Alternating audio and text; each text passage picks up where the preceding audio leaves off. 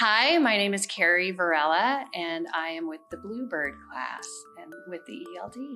And I am reading Skippy John Jones by Judy Shashner. Skippy John Jones.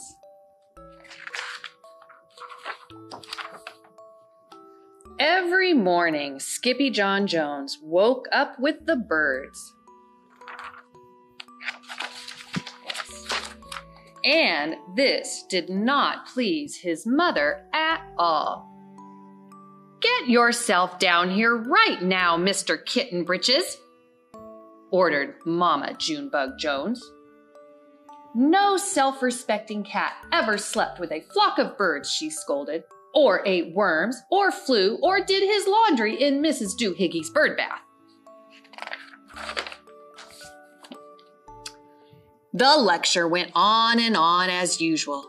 "You've got to do some serious thinking before you leave this room, Mr. Fuzzy Pants," said his mother, "about just what it means to be a cat, not a bird, not a mouse or a grouse, not a moose or a goose, not a rat or a bat.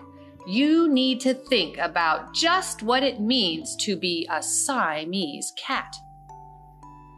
And stay out of your closet," she added, closing the bedroom door.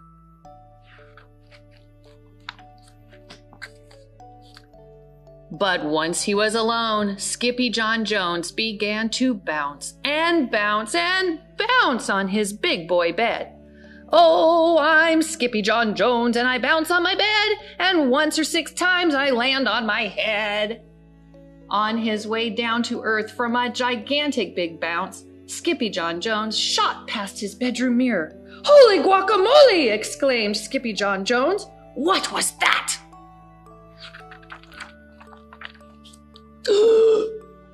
And up he went again, and again it appeared.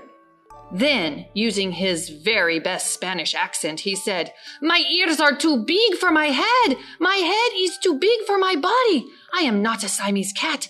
I am a Chihuahua." Back on land, Skippy John Jones climbed into his toy box and rifled through some of his old junk. After he put on his mask and sword and climbed onto his mouse, Skippy John Jones began to sing in a muy soft voice. "My name is Skippito Frisquito. I fear not a single bandito. My manners are mellow. I'm sweet like the jello. I get the job done, yes indeedo."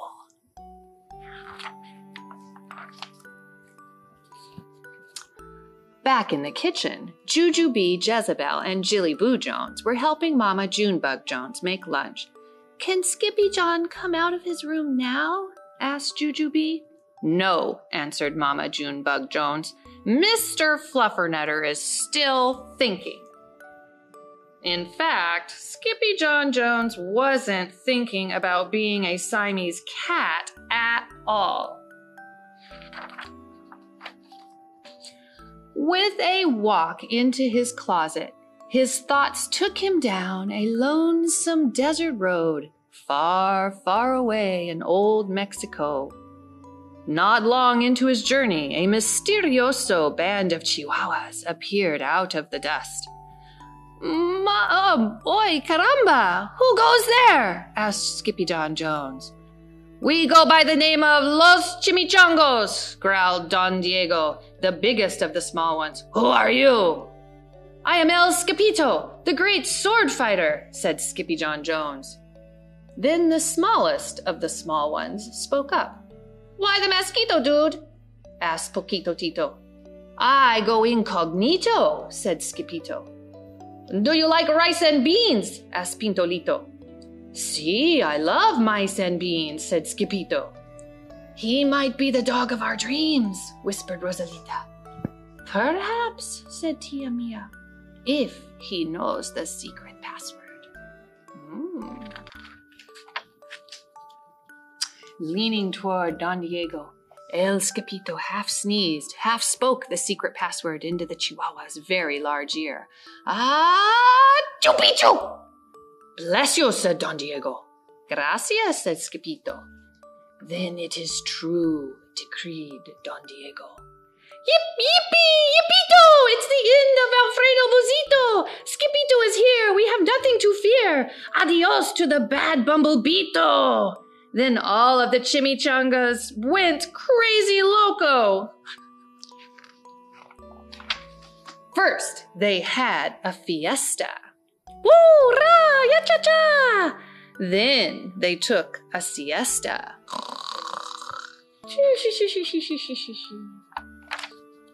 But after waking up, the chimichangos got down to serious business.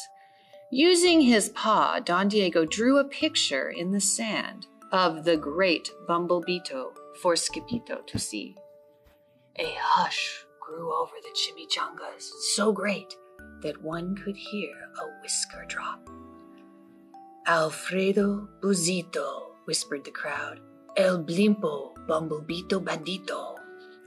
Sí, said Poquito Tito. The bandito steals our frijoles. Not your beans, cried Skippito, outraged. Sí, Poquito continued. Red beans, black beans, Boston baked and blue. Cocoa, coffee, kidney beans, pinto, and jelly, too. And now he comes for us, Poquito added. ¿Por qué? asked Skippito. Because we are full of beans, too. Then Don Diego stood tall and in his most somber voice declared, Yo quiero frijoles. Huh? asked Skippito. The dude just wants his beans back, said Poquito Tito. And you are the dog for the job. Me? asked Skippito. Then all of the chimichangos turned towards Skippito, the great sword fighter. But poor Skippito had no time for a plan, because in the blink of an eye, a gigantic shadow darkened the landscape.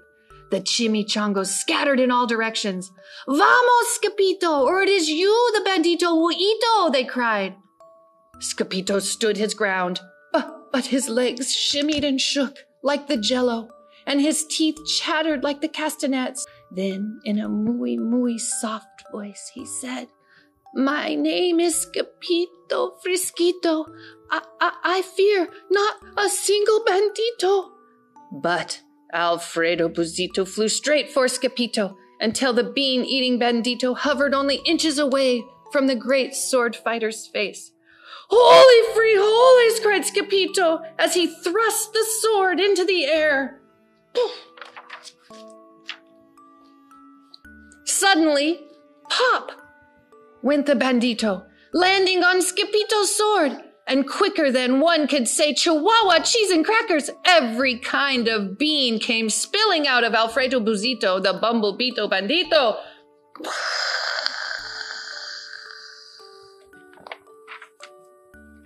Then all the doggies burst into song. Yip, yippee, yippito! Our hero is El Skippito. He's the dog of our dreams who delivered the beans, and now we can make our burritos. Ay, ay, ay!